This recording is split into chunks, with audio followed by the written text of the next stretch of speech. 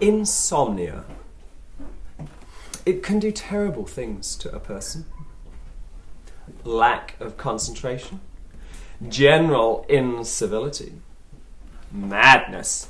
Now, you don't want to go mad, do you, my dear? No.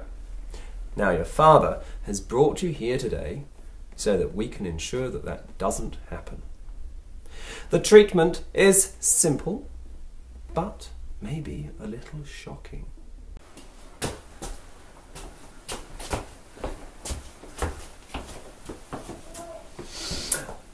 If you have any problems, give me a call, but I think that you'll find that the treatment has been most efficacious.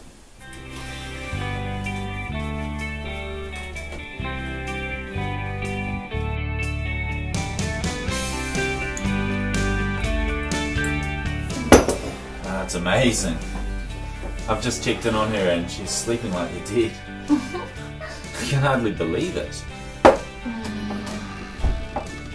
Did you hear that?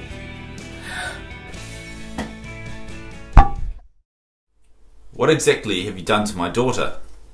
She just attacked us. Never mind that. The important thing is that you must find her. The treatment appears to have been too strong and she's fallen into a deep sleep. Too deep.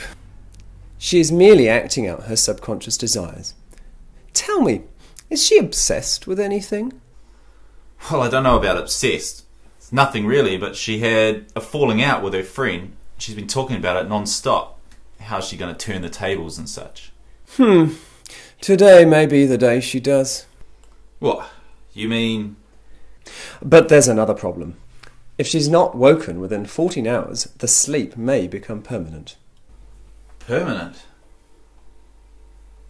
We've got to find her.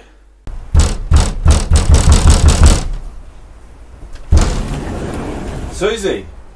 Oh, you're okay? You haven't seen Vic? No, not since we made up yesterday. Oh, what? Yeah, I saw her yesterday. We put things behind us. It was a bit silly, really. Oh, so she's not coming after you? What happened? Oh, Vic clubbed me. She must have been quite mad at you to do that. Yeah, she was pretty upset. That's because I took her to the doctor.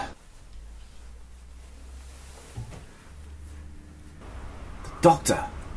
Okay. I can't sleep.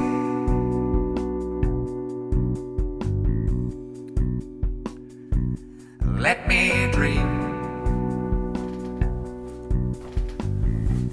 Oh, Vic. And Thank you God. will feel the fall. Okay. Come on, let's go home. My revenge.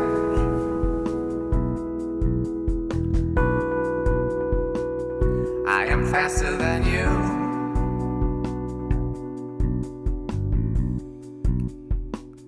Catch me if you can.